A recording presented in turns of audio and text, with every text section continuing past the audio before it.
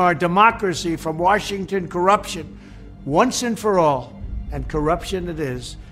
First, I will immediately reissue my 2020 executive order restoring the president's authority to remove rogue bureaucrats, and I will wield that power very aggressively.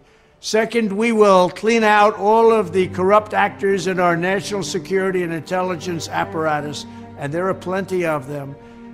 The departments and agencies that have been weaponized will be completely overhauled so that faceless bureaucrats will never again be able to target and persecute conservatives, Christians, or the left's political enemies, which they're doing now at a level that nobody can believe even possible.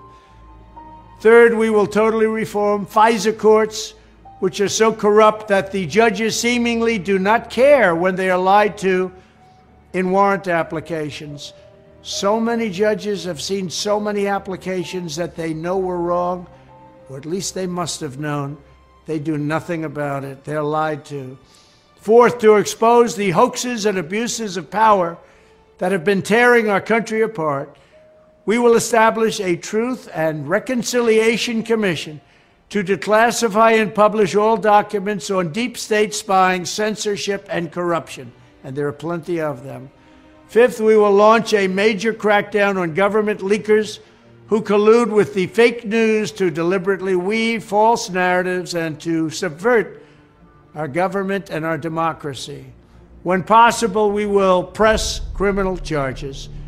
Sixth, we will make every Inspector General's office independent and physically separated from the departments they oversee so they do not become the protectors of the deep state.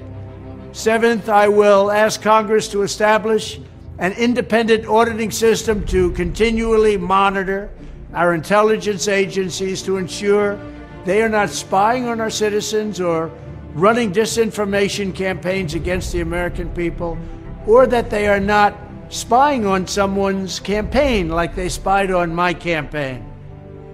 Eighth, we will continue the effort launched by the Trump administration to move parts of the sprawling federal bureaucracy to new locations outside the Washington swamp.